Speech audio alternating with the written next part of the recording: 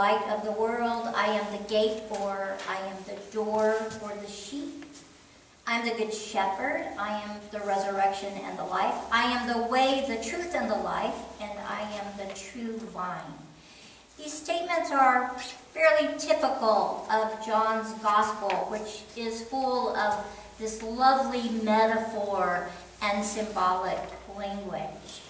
What I mean is that Jesus is not literally bread or light or a grapevine or a door.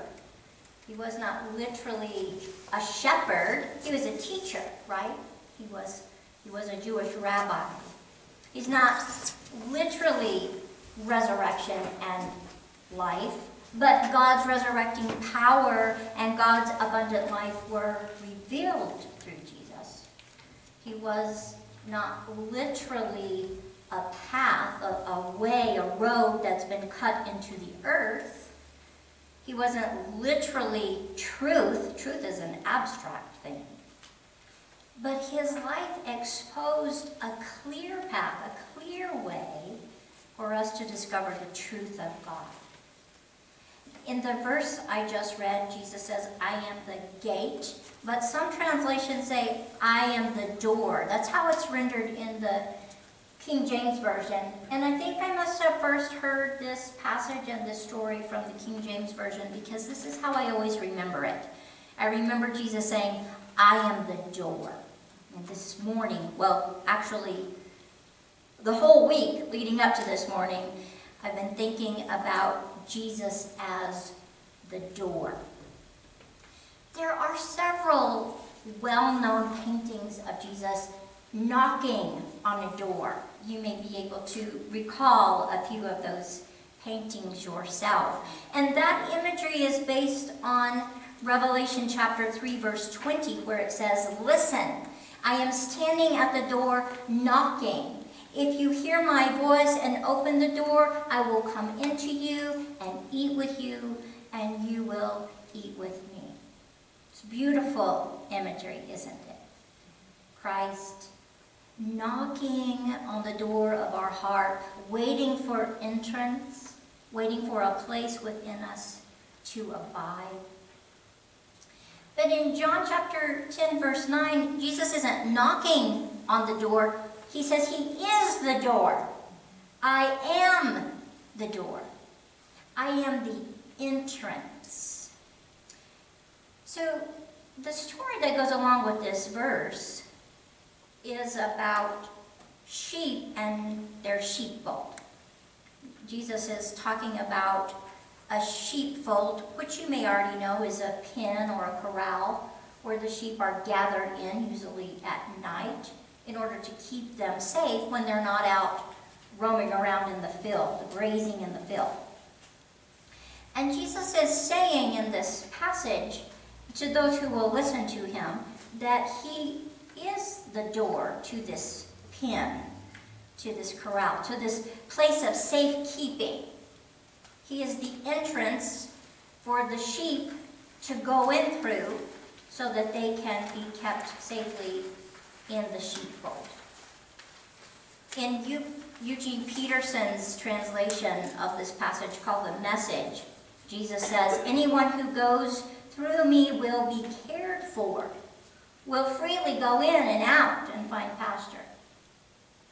The complete Jewish Bible says basically the same thing. If someone enters through me, he or she will be safe and will go in and out and find pasture.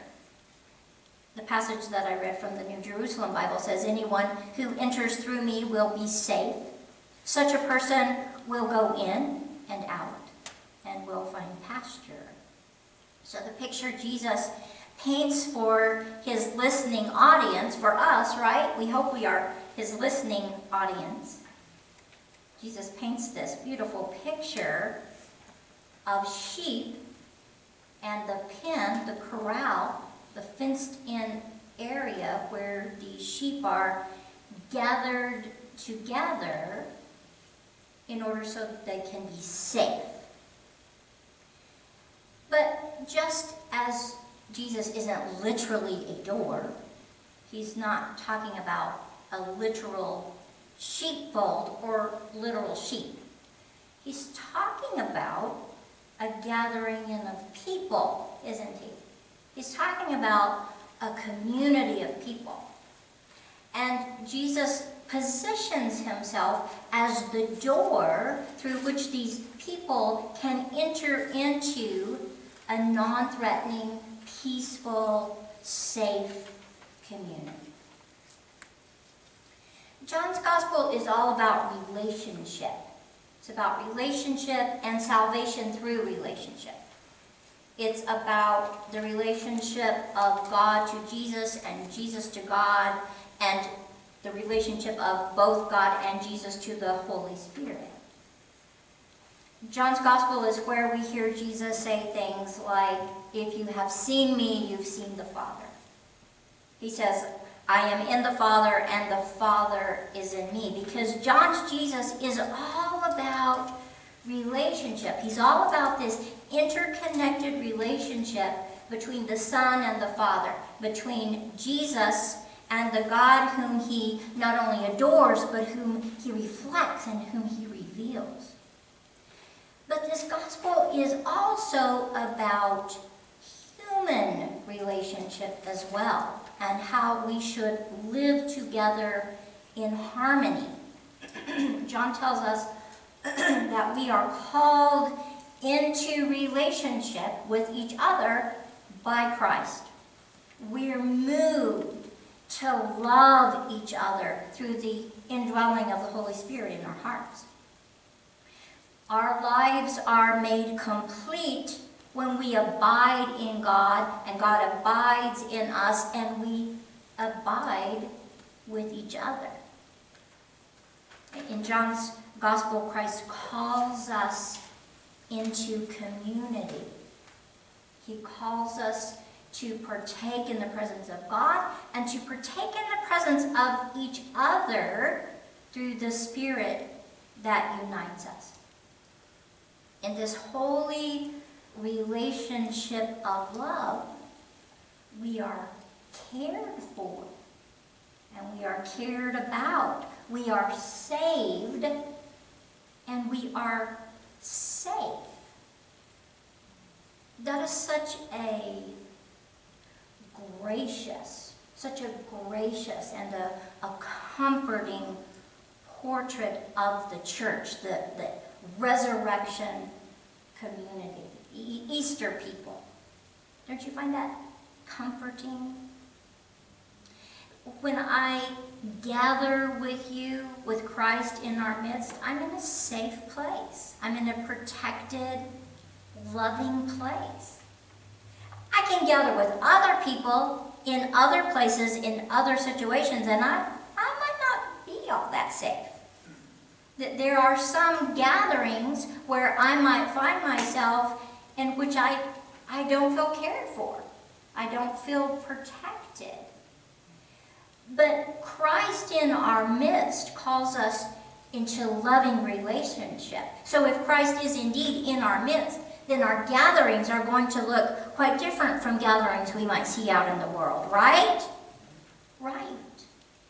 Our relationships and our gatherings are going to have the character of love and of peace and of great welcome.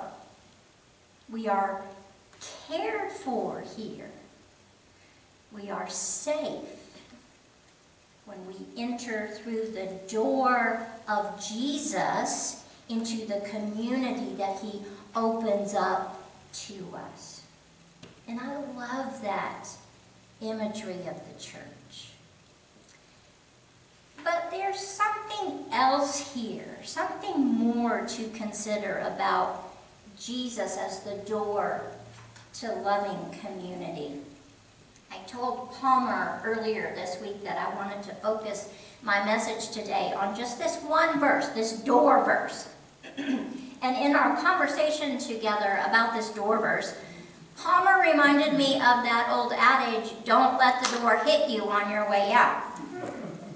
Right? I laughed about it for a little while. But, you know, after some of his tutelage and some deep and careful thought, I began to understand the wisdom of his words. And suddenly I saw something in this passage that I have never noticed before. Jesus isn't just the door that community enters into. He is also the door through which community exits as well. And I don't mean to imply that he slaps us up against the back when we leave, but he does kind of give us a gentle nudge, right? A gentle push. We aren't supposed to just go in through Jesus. We're supposed to go out through Jesus. And I never thought about that going out part of this verse until Palmer reminded me and warned me not to let the door hit me on my way out. You know, sheep don't go into the sheepfold and stay there forever and ever, amen. They go in to rest, and then they go out to find pasture, just as we read in the passage this morning. Anyone who enters through me will be saved. Such a one will go in and out and find pasture. Now, going in and coming out and finding pasture, that's symbolic of an abundant life. But when sheep leave the sheepfold to find pasture, they are doing the work of being sheep, which entails that work of being the sheep enfolds and encompasses this abundant life. What seems obvious to me now about this passage, after spending the whole week thinking about Jesus as this door, that was not obvious to me before. But isn't that the call of God? Doesn't the presence of God incite us to go out into the world, to do the work of God's sheep? And God incites us to go out through the same door that we come in to, with our focus on Christ, this one who knocks on the door of our heart, and this one who opens up for us the door of community, where we are safe and where we are loved and where we are cared for. Walking into community through the door of Christ binds us together in love. And walking out through that same door sends us out into the world to be in the world as Christ is in the world, and to do the work of Christ as this loving community of Christ. And the work that we are called to do is feed the hungry, right? Clothe the naked, care for the poor, visit those who are imprisoned, welcome the stranger, take care and minister to the sick and those who are dying. That is exactly what the sheep are commended for in the Gospel of Matthew. Do you remember that story? In Matthew chapter 25, the king gathers his sheep together and he thanks them for loving him, for welcoming him, for feeding him, for clothing him, for visiting him when he was in prison, for taking care of him when he was sick. And the sheep say, "When did we ever do that for you?" And the king says, "When you did that for those who needed these things, you did that for me." See, I am the door. I am the door through which the community enters to share my love with each other. But I am also the door through which the community leaves their gathering to be out in the world and to do the work of the community, the work of loving the world the way that God so loves the world. We come into this sheepfold to be welcomed, to find rest and to know that we are cared for by our Good Shepherd. And then we leave the sheepfold to find pasture, to do the work of the sheep, and to invite others to come in and to go out through this door that is Jesus Christ, our